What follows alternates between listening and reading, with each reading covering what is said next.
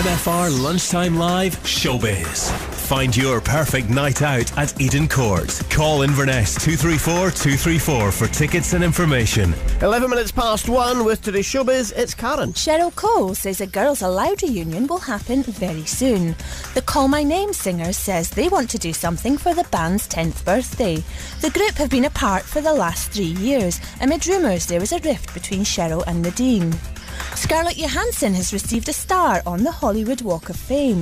The actress first got her start at the age of 12, starring opposite Robert Redford in The Horse Whisperer, and is currently starring in box office hit Avengers Assemble. She says she feels like the luckiest person in the world. Never, ever, in my 20 years in this industry, would I ever have thought my receiving this star would be even a remote possibility.